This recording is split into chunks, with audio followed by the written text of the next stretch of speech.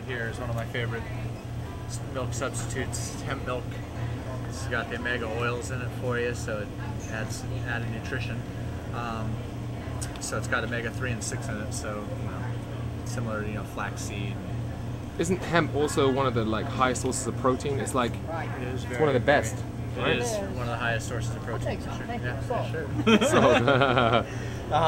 This company I particularly like more than the other company, Manitoba Harvest. I like the Living Harvest personally, but their vanilla, their chocolate's excellent, and their original's good too, not too sweet.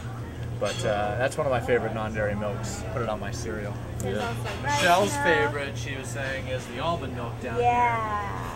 So she just gets the almond original, I assume, or vanilla. I get vanilla. You get the vanilla? I'm a baby. Just But the vanilla have you one? tasted the chocolate? No. Oh, it's amazing. It's really good, yeah. Is it really good? The chocolate, it's like Nesquik, but better. Is that right? Nesquik, yeah. I imagine the nuts add the nice rich creaminess too that you see in regular milk that you're used to if you drink regular milk. Yeah. But without the coating at the top of your mouth. That's always one thing I hated about milk was the coating it would leave at the top of your mouth. It's mucus forming. It's mucus forming, exactly. Yeah. And that's just really repulsive. It's grease, isn't it? Grease. And there's soy milk is another alternative, and rice milk. Soy milk and rice milk, definitely, they're also out there as alternatives.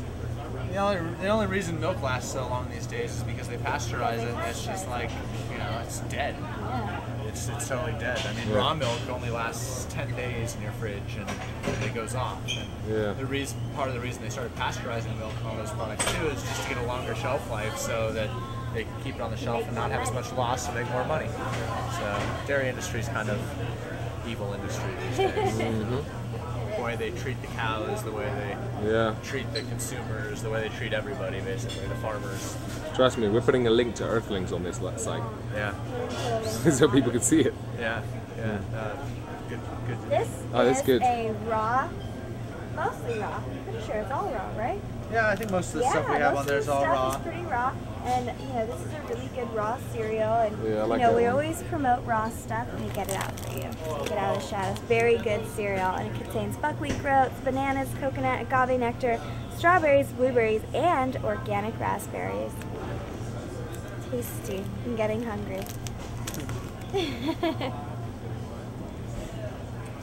And if you want to talk about, we were talking green earlier, green drinks. This is a raw, like granola bar type thing, and they have they have a spirulina bar, and they also have the crystal mana bar, which is like blue green algae. Again, you're getting a lot of blue green algae, chlorophyll, goodness out of this.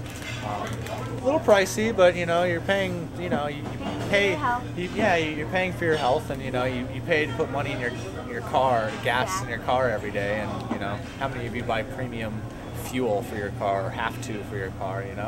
It's like I do for my car, and why aren't you putting premium food in your body? That's more important than your car. The car's a material item, and your body you gotta live with for hopefully another 100 years. So take care of your body.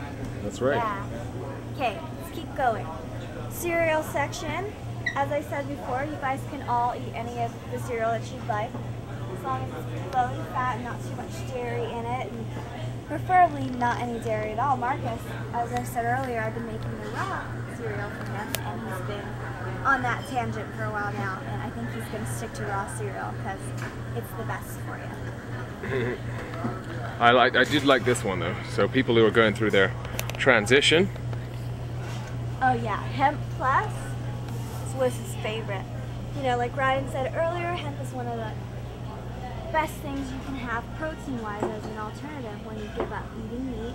And your omega oils is really important. And your omega oils are very important because you're not eating fish on a vegetarian, vegan diet. You're not eating fish, where a lot of omega oils come from. So you need to supplement that with like flaxseed oil, hemp seed. It's a good way to get your omega oils without having to eat fish. Obviously you need the protein too because you're not eating meat, which is a protein for you, but definitely a tough protein to digest.